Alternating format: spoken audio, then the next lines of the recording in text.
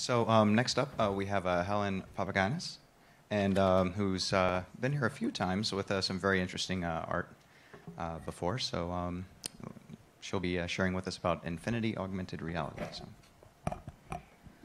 All right. Audio's good, right? You can hear me okay? Okay, so I thought I'd start out with an icebreaker. How many of you would like to hear a really embarrassing story? Yeah, okay. All right. We're all friends here, so I thought I would share it with you. It's not related to my presentation, but it is related to the conference. We have a very nice pool here at the Hyatt, and yesterday I indulged in it. I enjoyed it. And I was coming back from the pool in my bikini, walking through the hotel hallway, and I see a gentleman approaching me, and it's just the two of us in the hallway. And lo and behold, of course, who is it but it's Steve Mann, father of wearable computing, wearing his glass device. And I was immediately mortified and put my head down, and I swiftly walked through that hallway thinking that the next time he sees me will be clothed at this conference, and his glass device will tell him that that was the girl in the hallway in the bikini. So I'm going to have a little chat with him. I don't think Steve is here, but hi, Steve, fellow Torontonian bikini girl, and I'll have to take a look at your log from yesterday. So my name is Helen Papagiannis. I am from Infinity Augmented Reality in New York City. I am the Chief Innovation Officer there, and I've been working with augmented reality for the past 8 years. My background is in design and art. And I'm also completing my PhD, and I'm really honored and proud to have my, my PhD supervisor here, Dr. Caitlin Fisher, who's been an incredible mentor. So if you have a chance, say hello to her and have a chat. So that said, I thought since we've been looking at AR all day, and we'll be looking at AR tomorrow and the next couple of days, that I would do a presentation that had no augmented reality. Okay, so we're going to take a 15-minute break from augmented reality. I'm going to show you examples that are outside of AR. I thought it would be helpful and interesting for us to gain another perspective by looking at examples outside of AR. So no AR examples in this presentation. Again, since we're among friends here, I think it's okay that we talk about it. This is our past. We don't need to be shamed by it, but augmented reality, for the most part, really has been a gimmick. So the silver lining here is that we have a tremendous opportunity ahead of us to do really incredible things. Like just look at the technology downstairs at the expo and you know, all of the wonderful talks that we've had so far today. Right now it's about designing contextual experiences and moving forward and moving beyond gimmickry. So the onus is on us to really put this amazing technology to good use. Up until now, there have been two predominant principles in augmented reality. This is overlay and transformation. And when I say transformation, I mean the impression of a transformation, so like a visual illusion, so something appearing to shift shapes or change form. A lot of AR looks like this right now.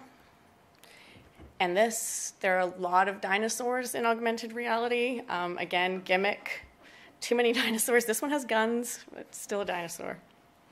Four-eyed cat, pretty fantastic, but gimmick. And you know, look, I should say, I am an artist. I do really appreciate artistic endeavors in AR. I have worked as an artist in AR. It is a fantastic medium to work within. You know, I've talked a lot about AR and storytelling in the past. However, you know, it's really important that we link narrative and storytelling to context so that we avoid gimmick. Another example outside of AR called Calm in a Cup. This is a tea bag that transforms when you place it in hot water. So they're calling it transform stressful symbols into calm. So an angry bear turns into a cute, cuddly, smiley teddy. Cute project, still a gimmick. This is a great design, in my opinion. Clear kayak. And I think it's you know, something that we've been trying to achieve as an industry, you know, to have less of a barrier between us and reality. And you know, we're getting there. Our devices are becoming more ubiquitous, but we're not quite there. I have a lot of interesting conversations with customs agents at airports. When they ask me, so what do you do? And I say, okay, have you heard of augmented reality? And it's usually met by a blank face. And then I say, okay, are you familiar with virtual reality. And the last time I was at an airport, the customs agent just stared at me and he shook his head and he said, "Lady, I have enough problems with reality." And I said, "That's brilliant. I'm using that in my talk." And, you know, this is true. We do have enough problems with reality. We don't need any more gimmickry. You know, what's missing in AR right now is meaning plus context, which equals relevance. And so we need to ask, how can AR be more responsive to human needs and move beyond gimmickry? And this is what we're doing at Infinity Augmented Reality. We're asking, how can AR be used to enhance our lives and our experiences? And we're looking at it from a human perspective. So no more dinosaurs, more relevance, less dinosaurs. And, you know, joking aside, this is actually hurting us as an industry. We really, really need to get beyond the gimmickry. You know, I often talk about, in my past talks, I've talked about cinema a lot and how augmented reality compares to a point where, you know, cinema was first new and we were just entranced by the magic of the machine. And, you know, the next step for us is to really take that magic of the machine and make it into something really meaningful and create these wonderful contextual experiences that are human-centered. So augmented reality as we know it, AR, this is the past. The next phase of augmented reality is really human-centered design with a focus on contextual experiences. So at Infinity, we're proposing that we take AR and rephrase it to amazing relevance. And so this is what we're working on, the next generation of AR, and it's coming from a place of human needs. This is a great video I'm going to show you around human-centered design solutions. So this is a problem with a very human solution. Again, outside of AR, but very relevant. Oh, sorry, let's see. I don't know if I have audio plugged in. Where's my audio?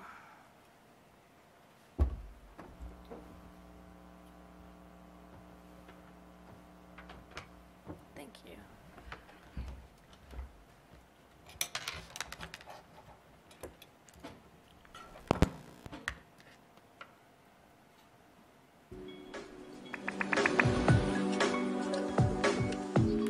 We woke up early today. I'm going to the fish market. We're going to check it out. It's supposed to be mayhem down there. Scott's ordering our tickets now for the subway and be down there in 25 minutes, maybe half an hour. I don't understand. There's no line. The line that I want, there's no line. I just pressed the assistance button. It says, please wait a moment. Hi, I want to select the Hibiyu? Hibiyu line? Hibiyu line? Thank you.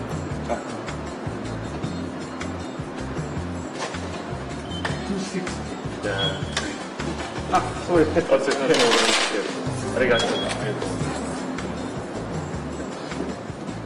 Did he come out of that machine? I love that video. It's so fantastic. There's a man in the box that actually comes out and helps you, right? How more human can you get than that? Like, fantastic. So, oh no, I've lost, just a second, I've lost some slides here. So, yeah, augmented reality currently looks like this four-eyed cat. That's what we need to get away from. And amazing relevance looks like the video I just showed you. And so we must move from augmented reality to reality. That's come up this morning a lot.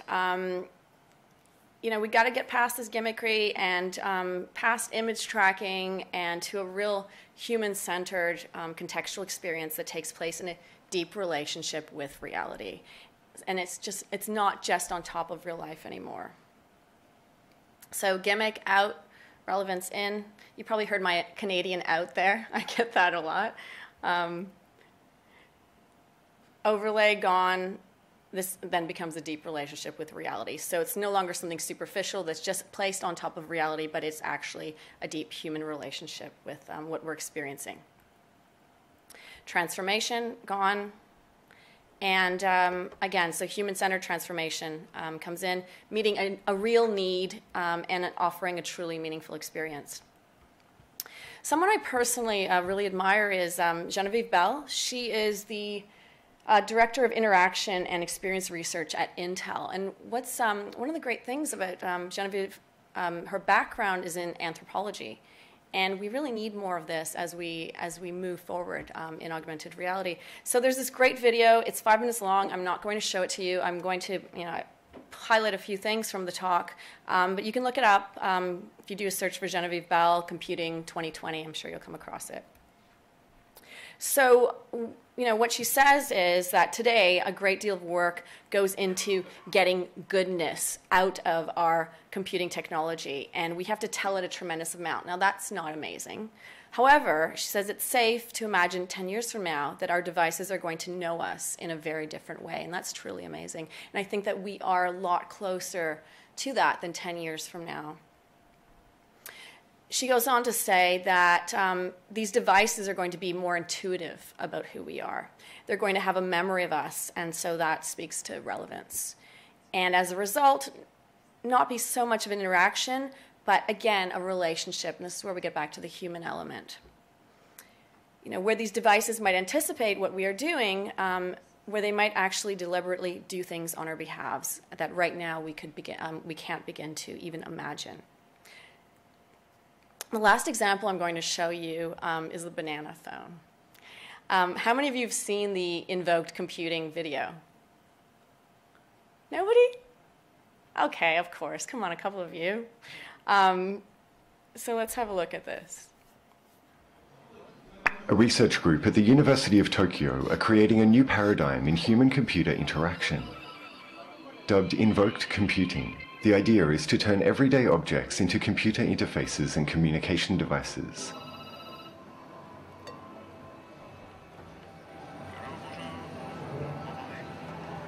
For example, if you make a gesture, the computer should be able to recognize this as I want to telephone. So with the iPhone, for example, you have everything in a small device, but you have to learn how to use it. Here we want to do the opposite. The computer will have to learn what you want to do. And you want to use a laptop, you just make a gesture and he will recognize this, project the screen, the keyboard and everything. You don't have to carry on you a device or no more battery or everything. Everything is ubiquitous, ubiquitous augmented reality. The system won the grand prize at Laval Virtual 2011 in France and was on display at the Digital Content Expo in Tokyo with 2 proof-of-concept prototypes. The first demonstration turns a regular banana into a phone by using a high-speed camera to track the banana and a parametric speaker array to direct the sound in a very narrow beam. This creates the feeling that the sound is coming out of the banana. The second demonstration is a laptop in a pizza box. The video and sound is projected onto the lid of the pizza box, and the user can interact with it by moving the playhead and changing the volume. So for this prototype here, we have tracking to get the position of the augmented object, and then we project sound on the object as well as video. So usually for augmented reality, we can use Google's, we can use even iPhone or iPad with a camera, but you have a device and you see augmented reality through this device. Here it's spatial augmented reality, so we use projector to directly augment objects. So it's multi-user, and the particularity here is that we have also sound as well as the video. In the future, they want to broaden the range of gestures and objects that the system can recognize and interact with the goal being the creation of a ubiquitous augmented reality system which can learn and anticipate the intentions of the user in various situations. DigInfo News. Yeah, I absolutely love that.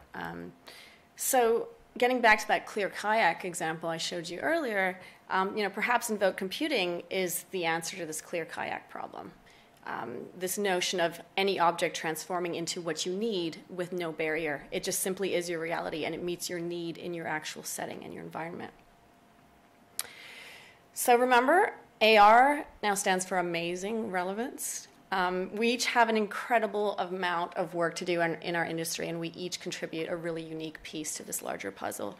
So, to really make AR amazing. So I hope you'll join us in this new path and direction, and thank you so much.